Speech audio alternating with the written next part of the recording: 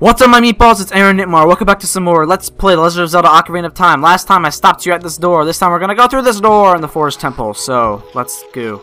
And this is where there's a gold sculpture that actually is. I wanna say this might be a location of, for the Scarecrow song. So if we go like this, a Scarecrow should appear if we talk to him. We haven't talked to him yet, so that's alright. But if you have talked to the Scarecrows, it's just basically returning there. Then that's good for everyone. I can't reach this guy though, so we'll come back to him later. Because there's an easier way, a far easier way to reach him than just right there. So in this room, there's a falling ceiling. You can see there are holes there, and those are the only places we're safe. So pretty much find a hole and. Link, watch out! The ceiling is falling down! And see? There you go.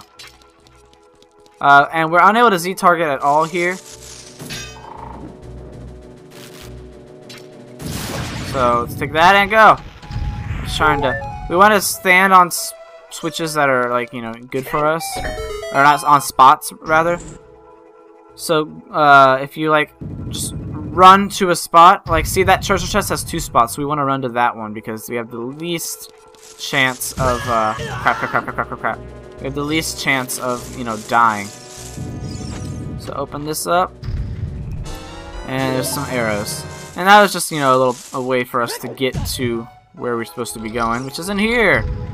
And now we have a block puzzle. So if we look up there, we can see the blocks. What we want to do is do like we did before. And shoot this trucker in his eye. Alright, so these will fall, and we're going to want to push all of these into like to what the painting is. So we want to push that blue one that's in the middle out of the way because it has no purpose here. It's not even part of the picture. It's just trying to throw you off. Alright, so if we push this one, we push this up. I hope we make this, because I really don't want to have to leave the room and re-enter. Alright, it took me about 20 seconds, or like 15, to push that one. Yeah, we totally got this in the bag.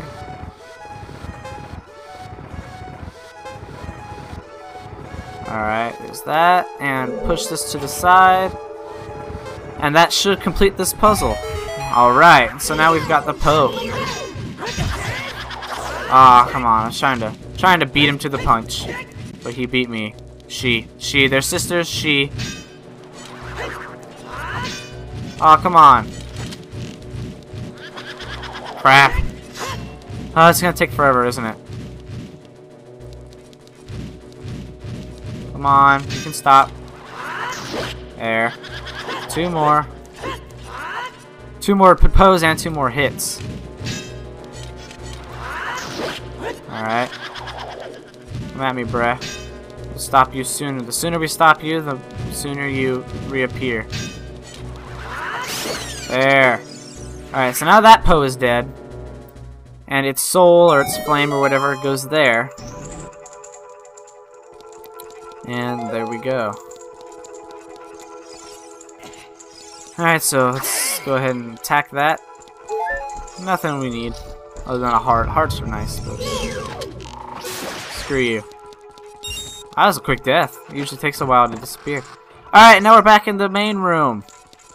But now that we've got all 3 of the 4, the original Poe is here. And this is gonna be, or not the original Poe, I guess the eldest sister Poe, I don't know. But this fight is gonna be much different, so let's go ahead.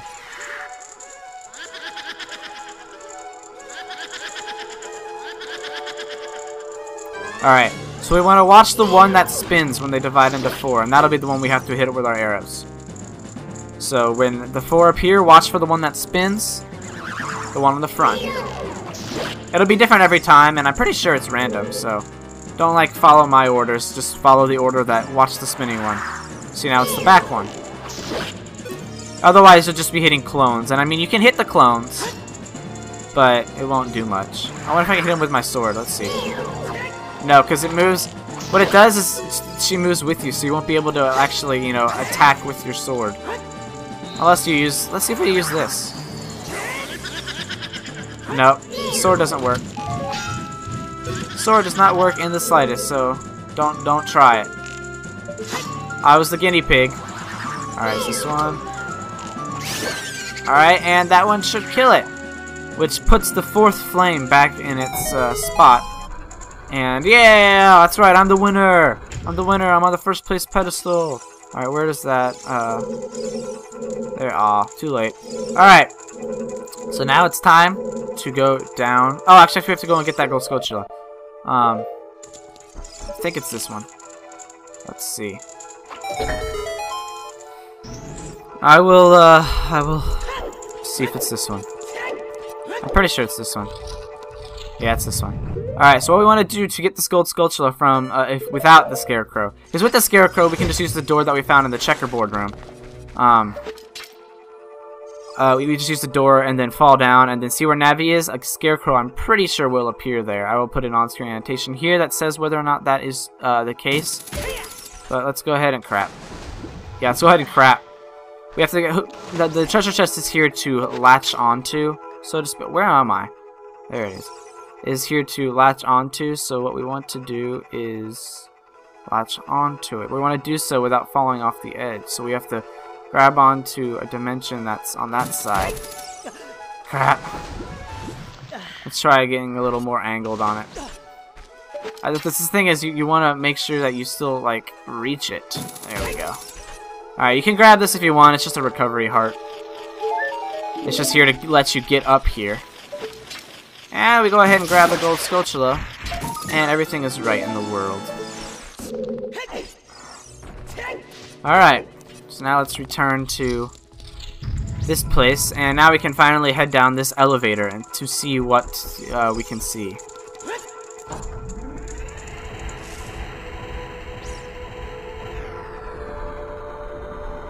Alright, so now we have a big clock-looking room. Not really a clock, but a spiral room. So you guessed it, we're going to have to go through and spiral it.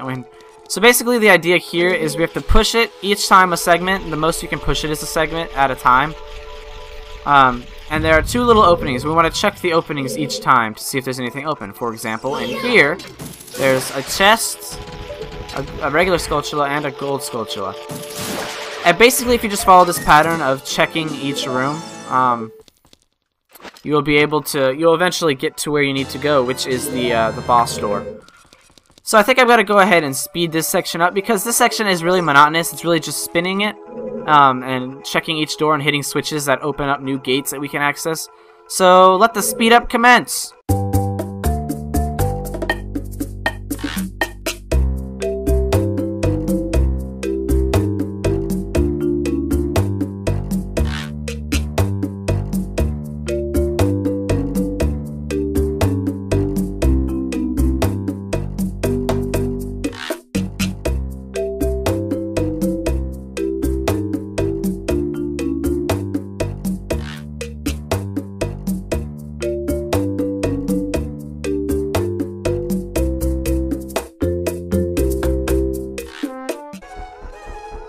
Alright, so we've opened the boss door. Well, we opened the gate to the boss door. So, why don't we go and head on through.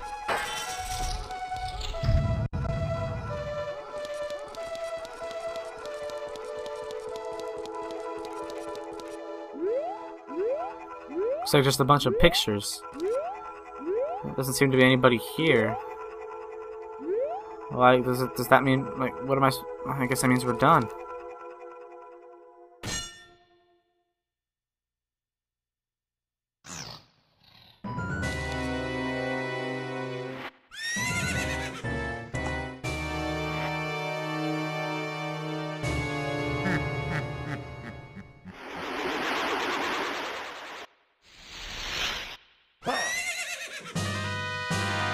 Evil spirit from beyond, Phantom Ganon, also known as Pigface.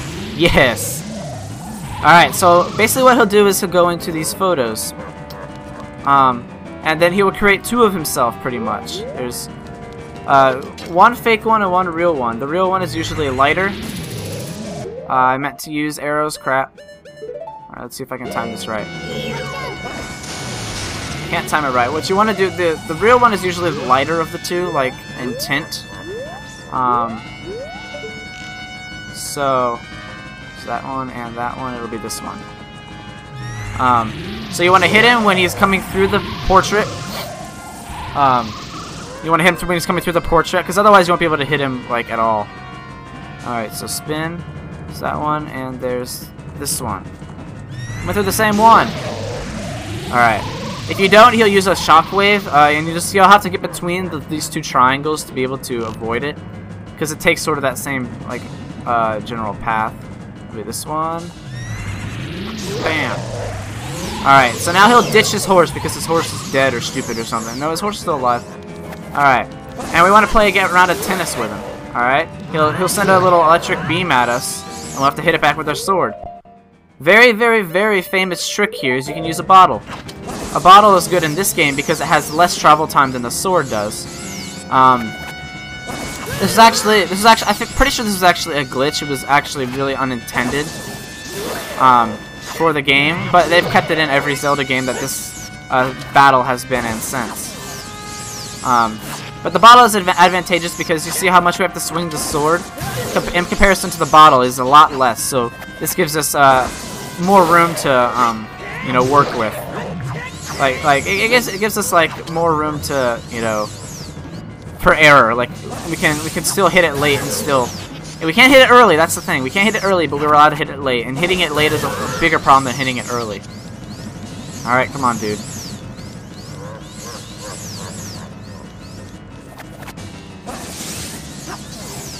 Alright, hit it back. He hasn't hit a single one back, and maybe maybe it's the bottle thing. He's not used to the bottle thing. I don't know. And there we go.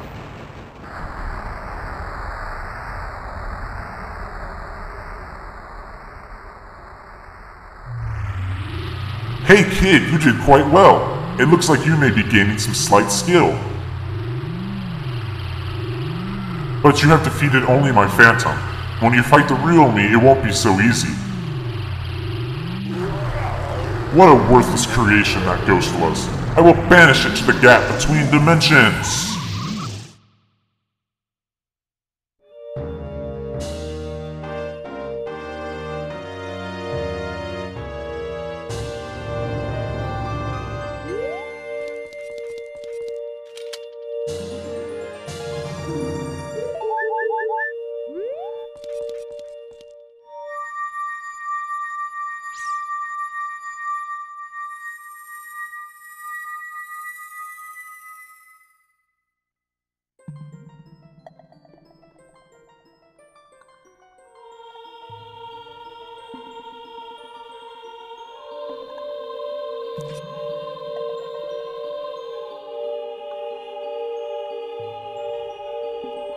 Thank you. Because of you, I could awaken as a sage. I am Saria, the sage of the Forest Temple. I always believed that you would come, because I know you. No. You don't have to explain it to me. Because it is destiny that you and I can't live in the same world. I will stay here as the Forest Sage and help you. Now, please take this medallion.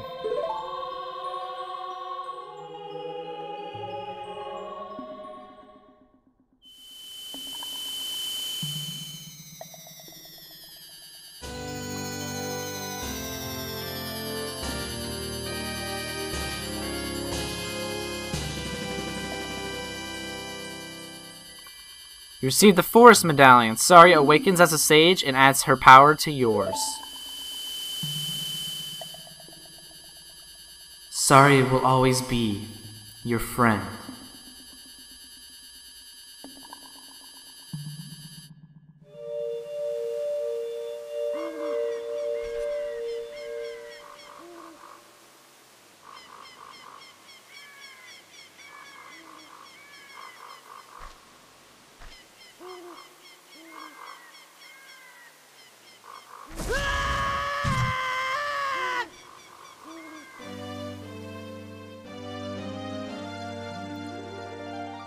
Hi there, I'm the Deku Tree Sprout. Because you and Saria broke the curse on the Forest Temple, I can grow and flourish. Thanks a lot! Hey, have you seen your old friends? None of them recognized you with your grown-up body, did they? That's because the Kokiri never grow up. Even after 7 years, they're still kids. You must be wondering why only you have grown up. Well, as you might have already guessed, you are not a Kokiri. You are actually a Hylian. I am happy to finally reveal the secret to you.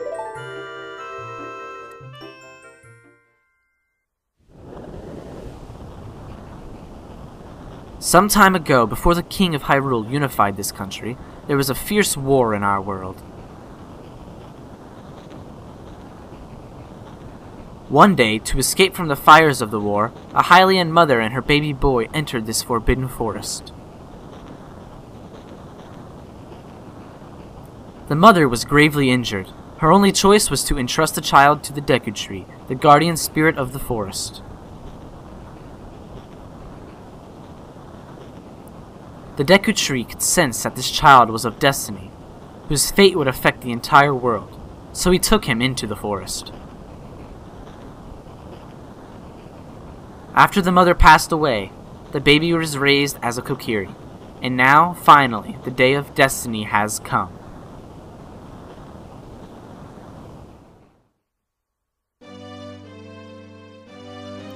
You are a Hylian, and were always bound to leave this forest. And now, you have learned your own destiny, so you know what you must do. That's right, you must save the land of Hyrule. Now, Link, break the curses on all of the temples, and return to peace to Hyrule.